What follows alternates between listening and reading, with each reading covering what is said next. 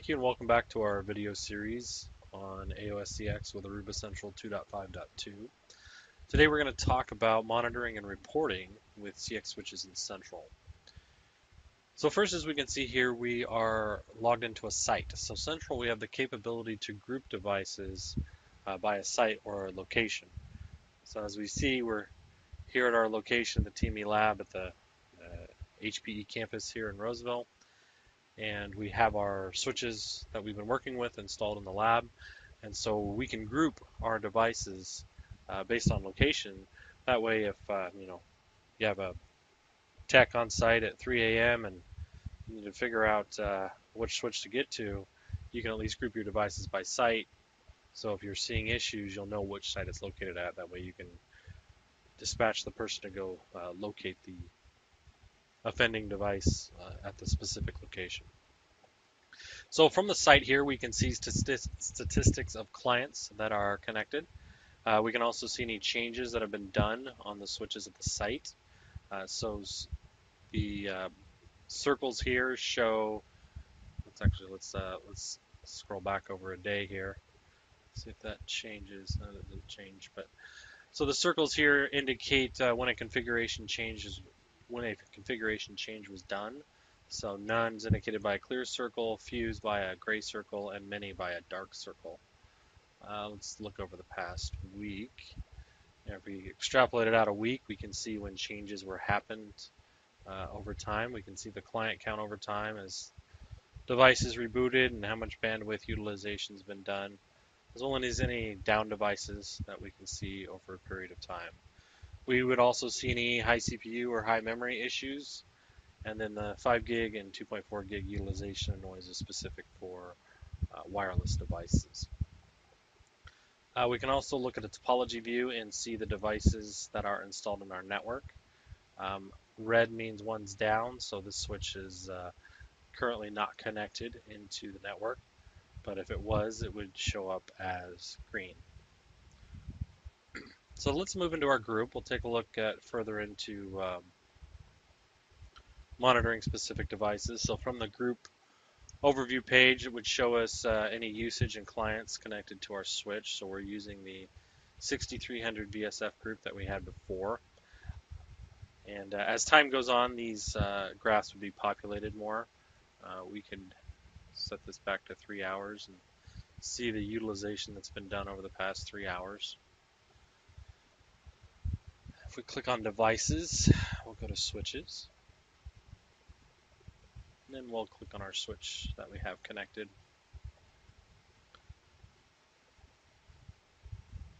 So from here, we can see details of a summary of what's configured on the switch. So the model, commander, serial number. If we specified a location or contact, that would be listed here. Which firmware we're running, when the last stats were received, if the configuration is in sync or not, as well as which group it belongs to. We can see network information such as the IP address, what the default VLAN is, our stack members up or down, what the stack topology is, if it's a stack or a standalone switch. We can see ports that are up and down. That way, if we have an issue, middle of the night, have to log on, find out if ports are down. If we know the port count and we see we have 3 up instead of, but we know we should have 4. We know that this is a quick way to view that status. We can see a quick power over Ethernet overview. So right now we're currently using 11 watts of POE power, as well as anything with the power supplies or fans and CPU memory and temperature. We can also see the usage that's going on currently on the switch, as well as stack detail information such as which member ID is for which model and what MAC address and serial number, the stack role, and the status. It's the same. This would be the same as doing a show VSF command on the switch CLI. If we click on the hardware details, we'll see more specific information about the hardware. So the total indicates the total end column here indicates the total amount of that hardware that can be installed in the switch. So we know the top switch is a 6300M, so we know it's a modular switch and that it can hold 2 power supplies. We only have one currently installed, and there's none down. So we can deduce from this that there's only that it can hold 2 power supplies, but it only has one installed. So same with fans. We know it has 2 fan trays. Each fan tray has 2 fans. So there's only 2 up, none down, so there's only 1 fan tray installed. And we can see CPU, memory, and temperature sensor utilization. As we scroll down, we can see more details into that. So as I mentioned earlier, we have 1 power supply up, 1 not present. Same with the fans, 1 fan tray installed, 1 not present. As well as we can see a trend of CPU and memory utilization over time. So this is over the past 3 hours as indicated here. If we wanted to see a week's worth, we can go to a week and it would show the trends of the CPU. So it looks like it's been pretty steady, as well as memory utilizations bounce between 17 and 16%. And then thermals, we can look at specific sensor information and see a trend over that, and we can look and make sure all the current statuses are in the desired range. Let's navigate over to the client screen. So the client screen shows all the clients that are currently connected to the switch, and basically the switch is counting every MAC address that it sees in its MAC table as a client. So we can see here we had two clients that were connected, and then the uplink switch over the lag. So if we clicked on a client, we can see specifically how it's connected and to which switch upstream it's connected to. And we could see any MAC address details, what VLAN it is, any specific usage over the link to that client. Let's go back to our switch. Click to devices, switches, back to the same view we had before. Back to clients. So the client screen can also show, as we see here in the legend, if there's a client connected, the port would be teal, indicating that's non-tunneled. If it was doing user-based tunneling, you would see a U over the port for AOS switch capable switches. And you're running port-based tunneling, you would see a P over the port. So that's what we can see from the client's perspective. From the neighbor's perspective, we click on neighbors, we can see basically LDP information. So we can see what the switch is currently connected to the switch, as well as what the switch is connected to. So we can see we have 2 APs currently connected to the switch, a 204 and a 325 Aruba AP, as well as we can see we have a lag connected to the upstream 2930M switch. So this would show us, we can see the details from here, what VLANs those are on, what capabilities it is. So we know the AP's WLAN for wireless, and then the lag is doing bridging, as well as on the remote side, that's using bond 0, that's what the AP is reporting, as well as the remote port on the 2930M is port 3 and port 5, as well as we see the port information that it's connected to. So that's the view from the client perspective. Let's click on the LAN perspective. So the LAN, we can view 3 types of things on the LAN perspective. We can see port information, POE information, and VLAN information. So the port information, things that are connected to it, if it's up, is indicated by this teal colored port indicating up. Gray is down, red with a warning sign is alert, and then the gray striped is disabled, and then the white port is an uplink. So we can see here we have the upstream switch is connected on both port 1 of both stack members, and then there are 2 access points, one in port 7, one in port 15. If I wanted to get more details, I could click on that port and it would give me specific details on that port, such as usage, the port MAC address, admin state, and VLAN assignment. If I want to see the whole list of ports, I could scroll down, and in this menu it shows the same thing.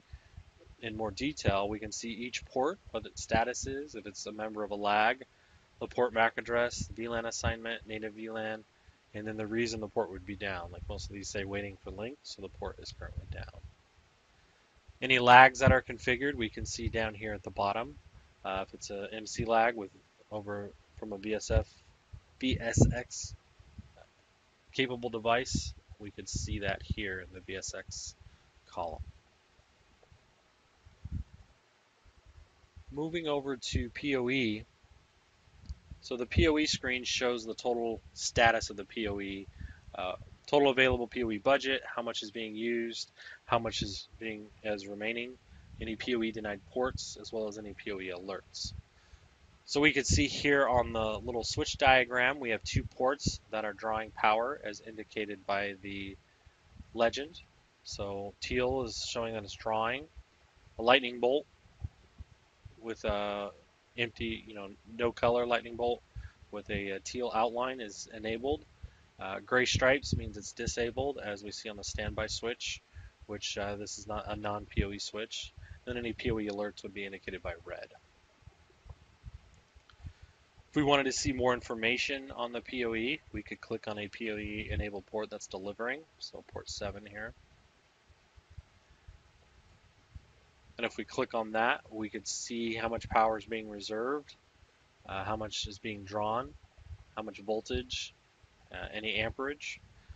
This graph here shows a power consumption trend. So if we see some very high spikes, we know there could be an issue with the device, that it's consuming large amounts of wattage at certain periods of time, and we could do further troubleshooting there. So that trend will give us an idea of over a period of time, whether we want to set it to 3 hours, weeks, or a month, we could see the trends of the power draw on that device.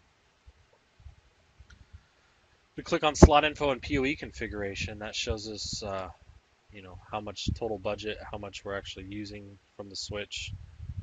For specific to the port, the PoE class type, what the allocation, how it's currently allocating PoE power. So this is currently by usage, and if it's enabled or disabled. If we click on LDP information, that would show us any PoE settings that we have specifically configured for LDP Med, which we're not currently using at this time. So that's PoE.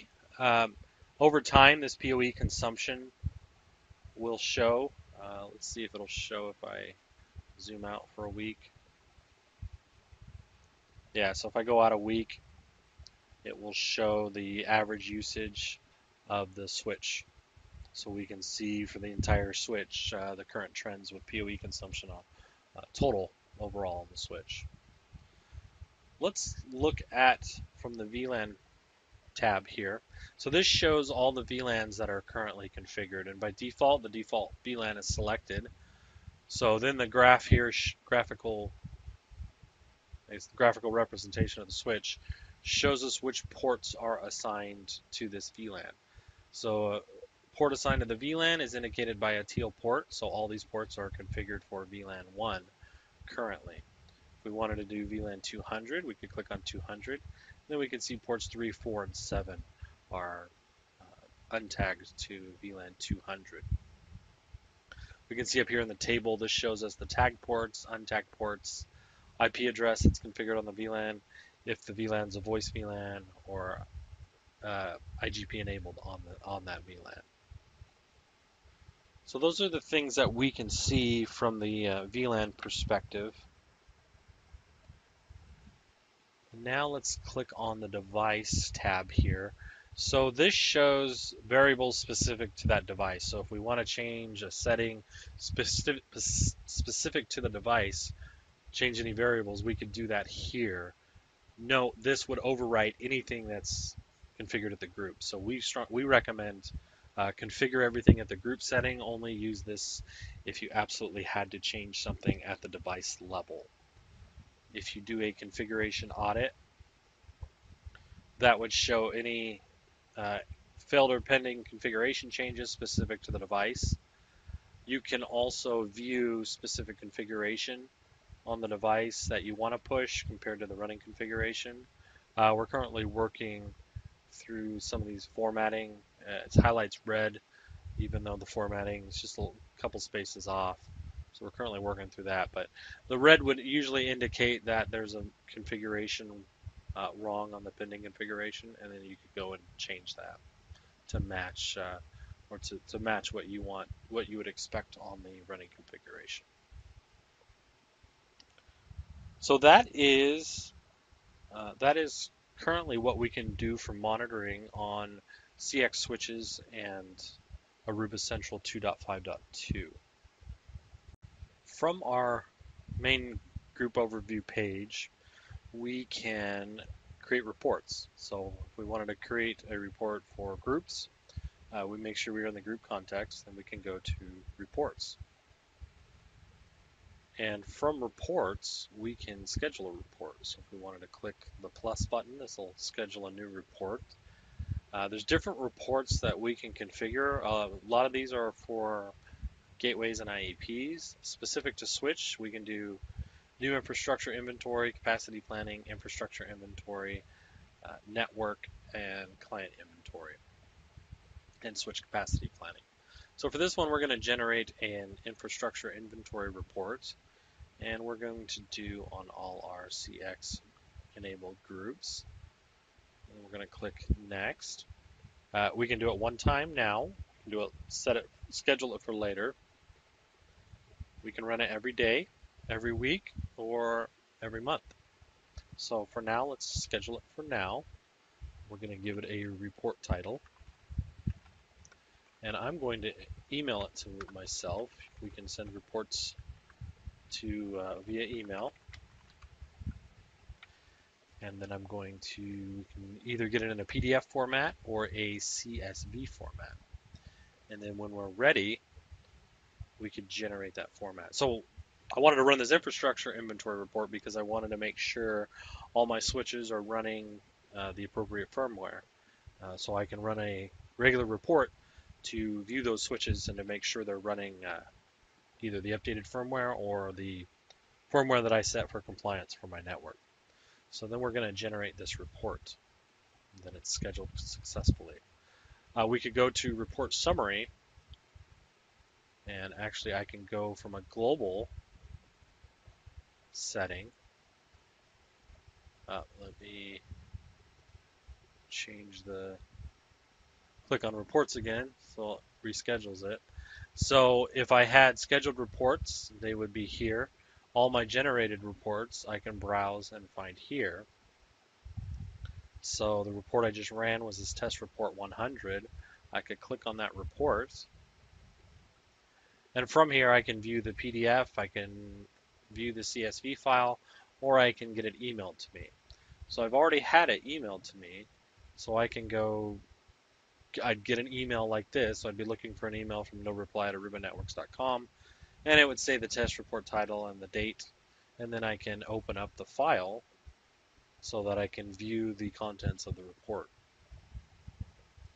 So if we see here, you can see my APs, but I'm concerned about switches, and that shows the switch models, and then later on I can see the actual firmware version of the switches. So I can see I have 80% of my switches running 10.5.10, and then I have one running 10.5.1.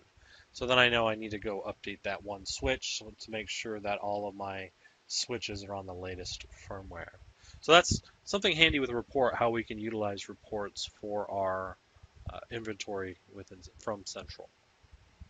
Very handy feature. That is reporting. Tune in next time for troubleshooting. Thank you.